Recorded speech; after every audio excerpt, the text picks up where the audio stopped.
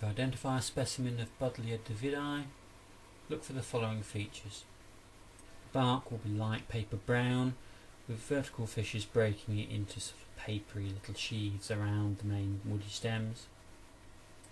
The long tapering spear-like flowering head is a very notable feature of this species, the species type being a lilac to purple in colour, and there are a number of cultivars from white through to a deep red. And this flower head then develops to dark brown pointed seed cases. Buddleja davidii is most often seen as a multi-stemmed shrub reaching heights of about 3 metres with many competing lateral branches. On the spray the leaves are alternate, but they are borne typically quite close to the tip ends of twigs, resulting in a sort of clustered appearance.